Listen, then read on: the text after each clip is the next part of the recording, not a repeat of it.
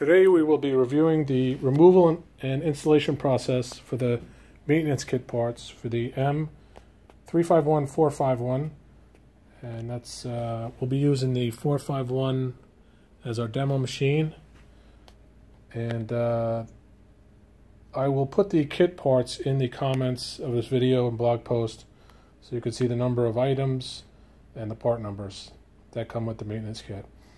And for this replacement, it's a couple tools to recommend is Phillips head, flathead, and a good tweezers or needle nose pliers.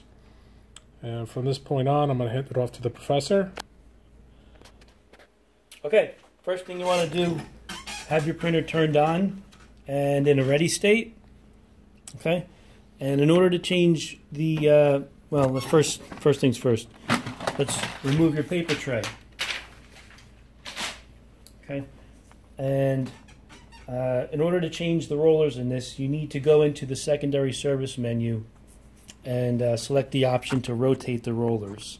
If you don't do that, you're not going to have full access to it, and you might cause damage to the pickup assembly trying to remove it. So to get into the secondary service menu, you're going to hold down the left arrow button and press the X until it says secondary service menu. There you go. And then you hit OK to go into the secondary service menu, and then just go hit the left arrow button one time so it says pick roller. Hit OK. And it's going to say press OK to rotate. So hit the OK button, and then you'll hear the printer spin the rollers.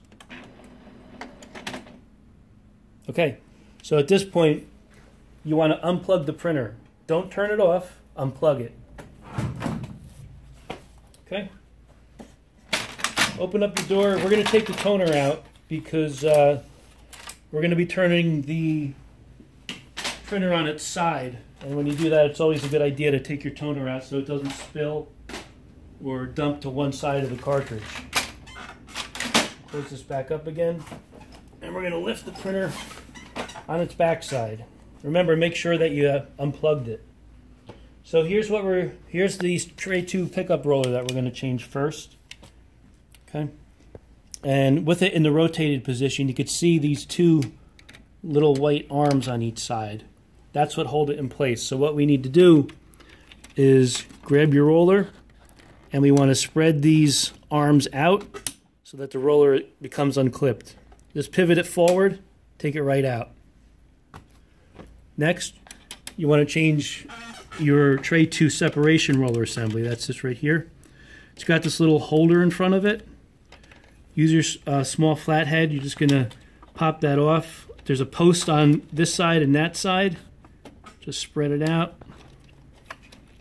You can go on either side. It really doesn't matter. Take it off. It looks like that.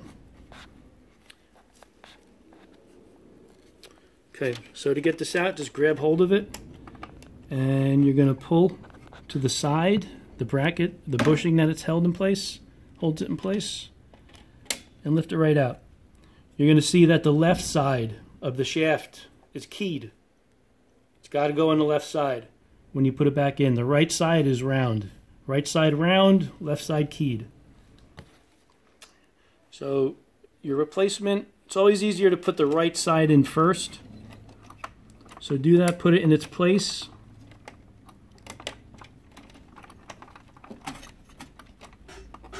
And then your left.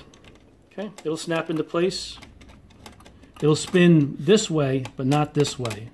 It's clutched. This way, but not this way. Okay. Let's put our roller holder back on, snap that back into place. Okay. Then we're going to put our new Tray 2 pickup roller back in place. So just pull this forward, it's spring loaded, it's going to pivot. And at the bottom of your Tray 2 pickup roller, you've got these little nubs, these little posts.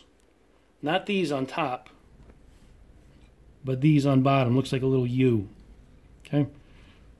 And in the bracket that holds the roller in place, you'll see these two little cutouts down there.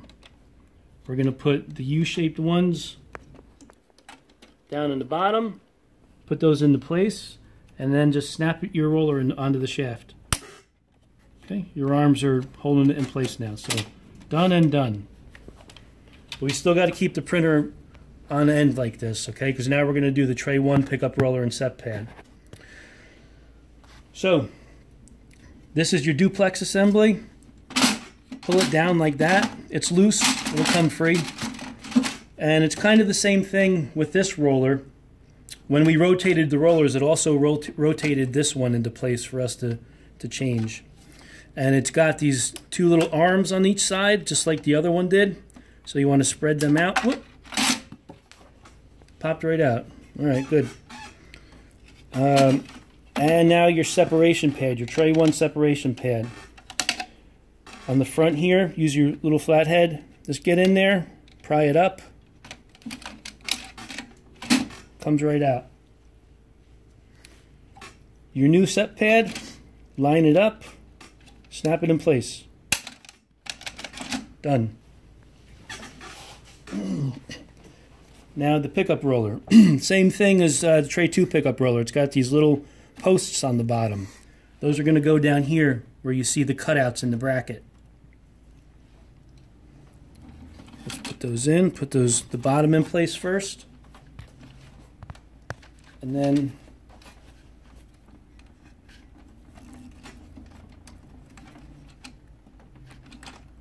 okay, bottom in place. And then snap the top in place. The arms are going to contain it. And then you can push this back up.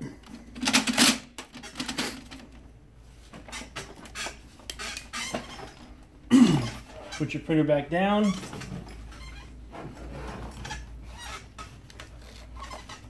Plug it in. We'll put our toners back in.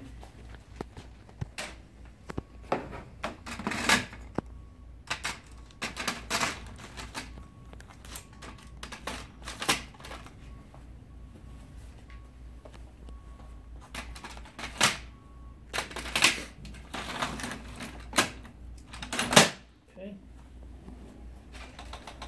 And then our paper tray. And that's it for this part of the maintenance kit procedure. A couple of repair notes on this. It is OEM has an estimated 125,000 page yield on the kit fuser, and this fuser and kit is available in a number of different options here at Metrofuser. Now, there's no page count reset for this device. The printer does not track page counts for maintenance. And now, for fuser replacement and transfer roller, that'll be in a separate video that you can locate on our YouTube channel or our website. If you want to see more of these videos, please like and subscribe and visit us online at metrofuser.com.